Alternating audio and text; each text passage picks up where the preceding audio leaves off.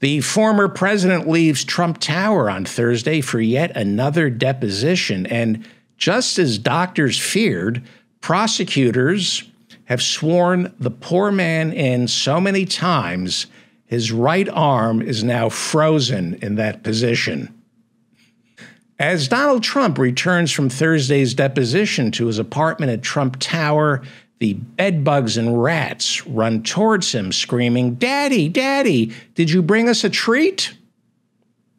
As the judge warns Donald Trump to refrain from inciting violence, his attorney, Joe Tacopina, calms his client down by pretend playing the keyboard solo from the opening credits to Succession. Speaking of which, on Monday, Don Jr. got written out of the will after telling his father this week's episode of Succession was the greatest hour in television history.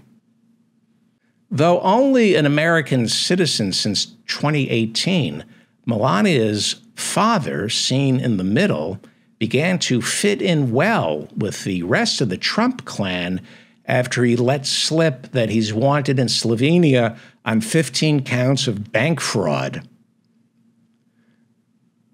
Melania's father, Victor Navs, had stopped by Mar-a-Lago, partly to hear Donald's speech, but mostly to pick up a few classified documents to turn over to his Russian handlers.